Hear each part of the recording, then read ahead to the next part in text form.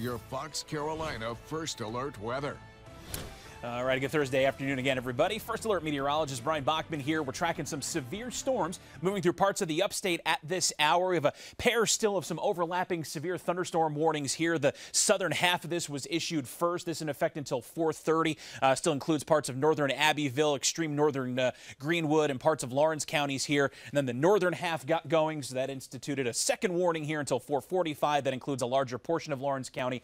Either way here, if you're anywhere from about Cross Anchor, certainly back through the due west area, you're just coming out of this storm, and anywhere from Lawrence to Cross Hill, Joanna, you want to make sure that you're keeping a watchful eye on your western skies as this storm rolls on in. It's capable of producing up to 60-mile-per-hour wind gusts and nickel-size hail, and also producing quite a bit in the way of lightning strike activity. Just 36 strikes detected within just about the last 10 to 15 minutes.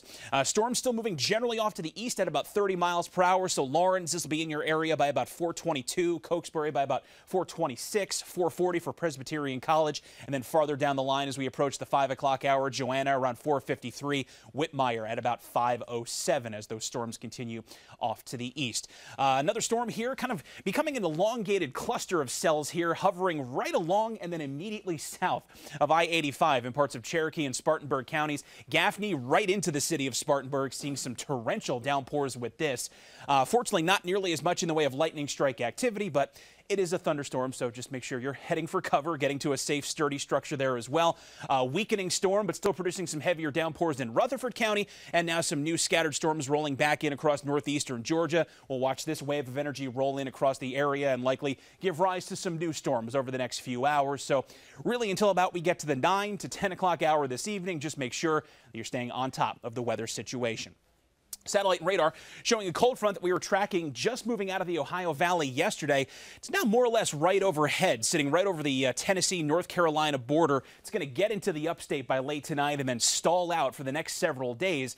It is going to pass just far enough south into the area that it'll substantially knock down our temperatures. It's not going to cut out the humidity, though, and with its presence, it leads to this more unstable air mass. So these afternoon bouts of scattered showers and thunderstorms, it's going to be a steady part of our forecast here for the next week, if not potentially a bit longer.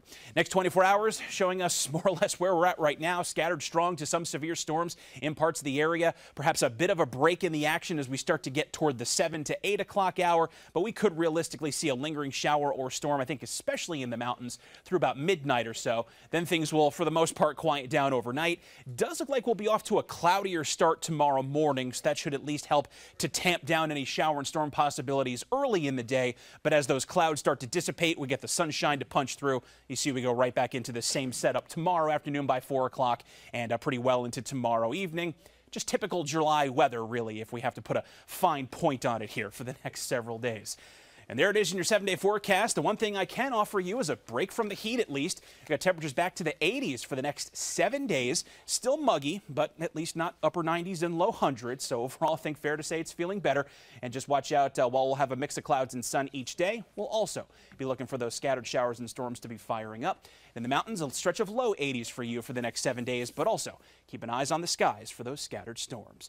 And with the storms in the forecast and the ones tracking through right now, make sure you've got the Fox Carolina First Alert Weather app primed and ready to go. You can use the radar app to track the storms, and if any warnings are issued for your area, you'll get an alert straight on your phone.